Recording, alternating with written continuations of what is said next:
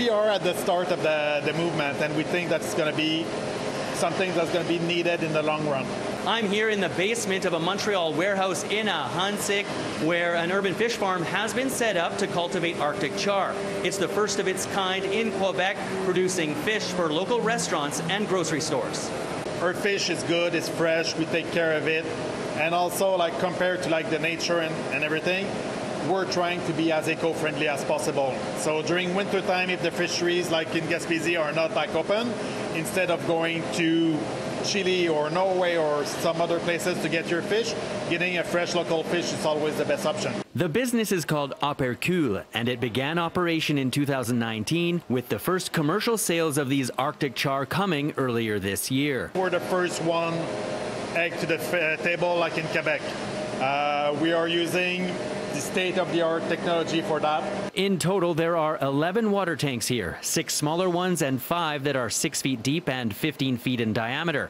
Currently, there are about 70 to 80,000 fish being cultivated, and the hope is to produce about 25 to 30 tons of Arctic char per year. That's what they look like right now. And if we go in a year, if we go to the other tank over there, so I'm going to fish a fish that has been born in 2021.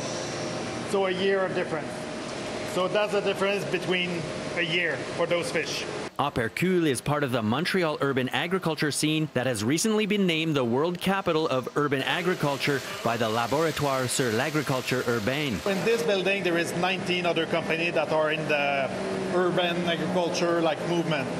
We got people who grow mushroom on the other side of the wall, people who grow greenery on that side. As far as the delivery of these fish to restaurants and grocery stores, Opercule says that they're transported by an electric vehicle within hours of leaving the basins. We don't use any antibiotic, any hormone, any chemicals to treat the fish.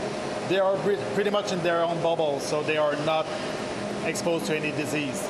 And we always try to make the water as optimal for them as possible. The Arctic char is a fish that is local to the northern part of Quebec, and this is one of the main reasons why Opercule decided to cultivate them. Since the fish that I would say represent Quebec, it should be known more.